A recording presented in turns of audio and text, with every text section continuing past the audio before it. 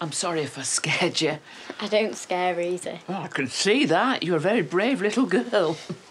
What are you doing here?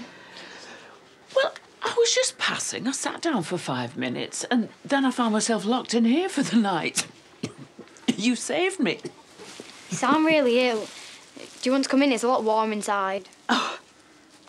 Is anyone home? The vicar's around to talk about the funeral. Oh, it's obviously not a good time to disturb them with a death in the family. And you must be upset yourself. Is it the first time you've lost somebody close? We weren't really close. I never knew her that well. Oh. Me and my mum were away most of the time. Her and my great-granddad were together. Are you here for the funeral? That's it. Hey, what do you think of this colour? Do you want to try it?